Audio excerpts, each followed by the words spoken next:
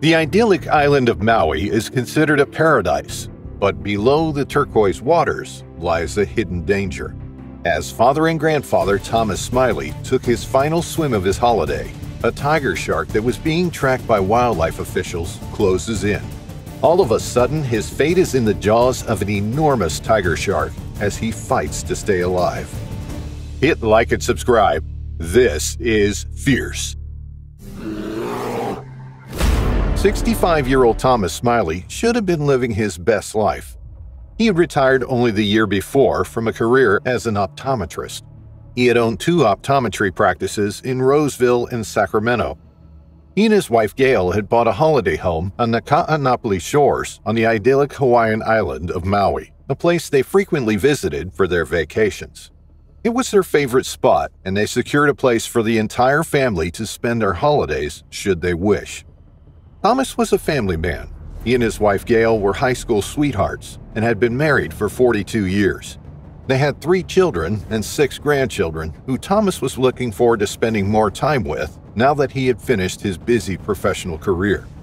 In May 2019, from their home in Granite Bay, California, Thomas and Gail were visiting Hawaii once again. They had been vacationing there for more than 14 years.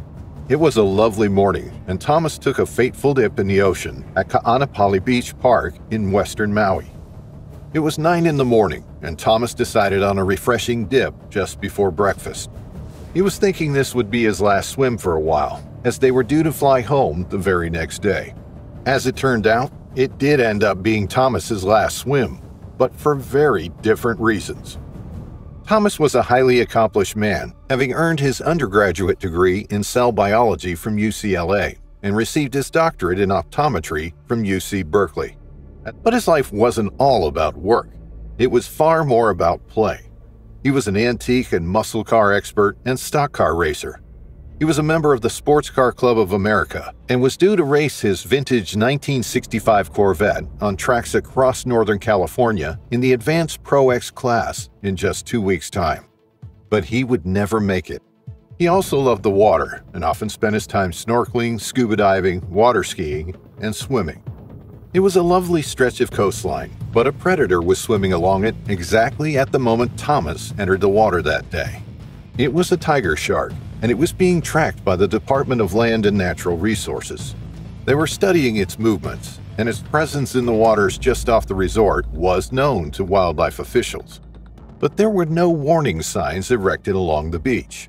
Instead, tourists were allowed to enter the water completely unaware of the dangers they were putting themselves in. Tiger sharks are one of the largest shark species in the world.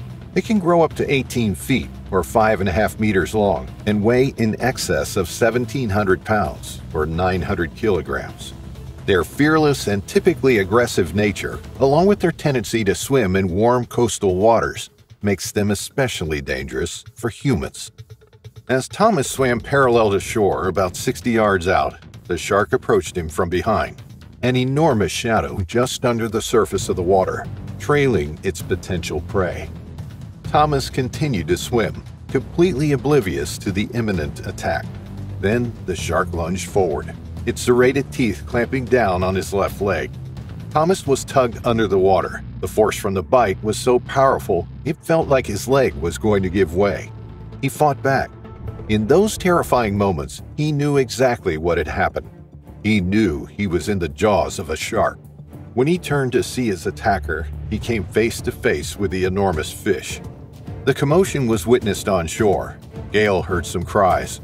She walked out onto the lanai and looked out across the ocean. She could see people pointing out into the water. There were no snorkelers. Instead, a lone person was struggling out in the water. He was clearly in distress. Her immediate thought was Thomas, but she knew he was an exceptional swimmer. Being in the water was second nature for Thomas, so if anybody was going to be in trouble in the water, it was unlikely to be him. Even so, Gail continued to watch as the person struggled to get to shore. There was a lack of first responders in the area. The man cried out for help, but none came. Witnesses on the beach couldn't reach him. They just watched on in horror as the man tried desperately to make it back to the shore. But under the surface of the water, he was bleeding profusely. He was losing his energy. He was losing the fight. Finally, a jet ski was scrambled, but they had left too late. The police rescue unit wave runner started up and sped over to Thomas, who was still thrashing around in the water. He was surrounded by a cloud of dark red water. His movements were growing less now, and as the officers arrived, he had lost consciousness. The shark had disappeared below the surface. They pulled him onto the jet ski and raced him to shore. All the while, his wife watched on. Only when she saw his swimsuit did she realize that it was Thomas.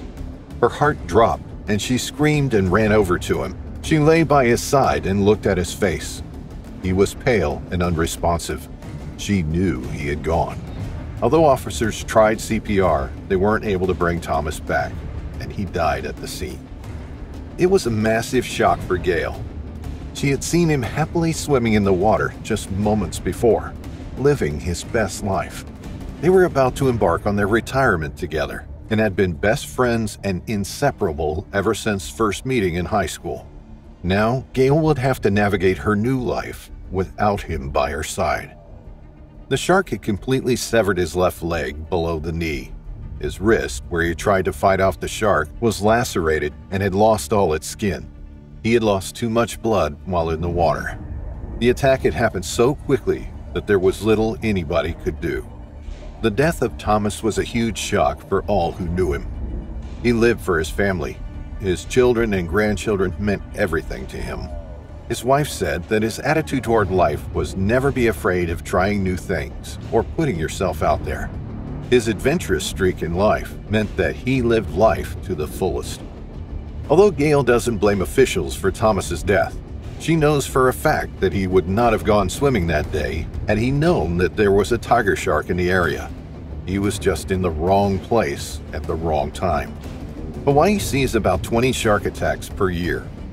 Thomas's attack was the first fatal shark attack in Hawaii since 2015, when a snorkeler was killed off Maui, just 40 miles to the south of where Thomas was attacked. Thomas was the sixth person attacked by a shark in Hawaii that year. In an island state that is surrounded by water, human-shark encounters are bound to be more common. There are suggestions that climate change is driving the increasing number of shark attacks in Hawaii, with changing ocean temperatures and movement of prey the main driving force.